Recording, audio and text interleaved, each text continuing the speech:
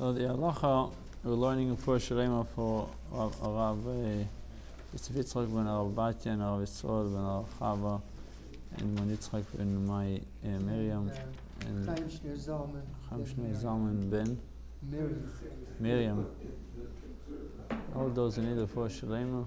And Chana Bat Shenka Halevi and Sylvia Bat Esther. All those who need it for Shalema, and we're also learning the Ilun Nishmat Naomi Bat Tova. Says so we learned the laws about checking vegetables and making sure there's no bugs, ants, no bugs, no ants, making sure that it's clean. So it says who can we rely on for worms, making sure that there's no making sure that who can be the one to check.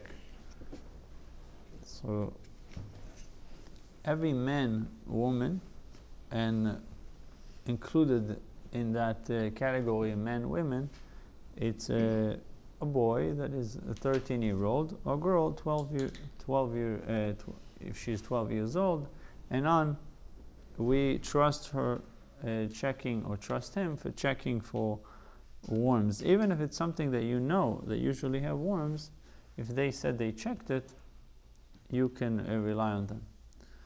But they need to know first what type of food it is that they're looking at. If it's kale, they need to know it's kale, broccoli, cauliflower, lettuce, whatever it is, they need to know what is it. They need to know what to look for and how to look.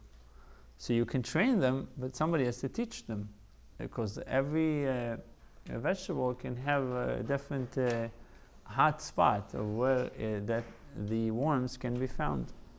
But a minor that is under this age, is under 12 or 13, or a Jew that is not observant, and a non-Jew are not to be trusted to check for bugs.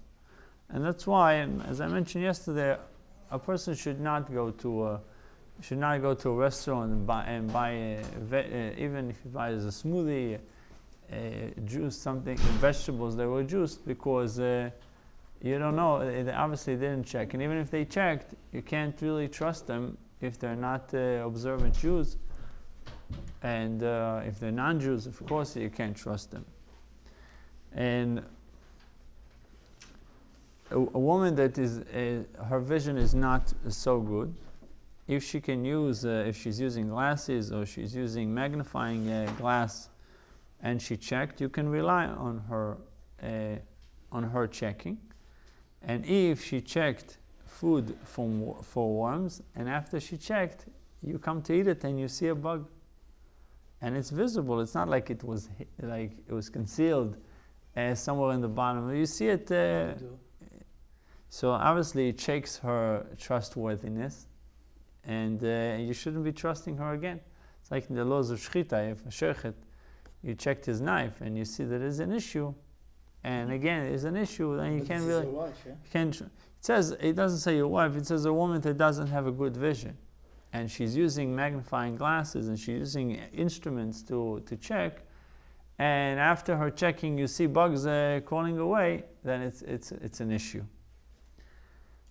Unless, he writes, unless there is a possibility that the bug fell into the food after her checking. If you would, you can suspect that the bug fell into the food after her checking, then you can't blame her. But if you know that there was no way that anything fell, she checked and her checking was not good because of her vision, the issue with her eyesight, then you shouldn't trust her again.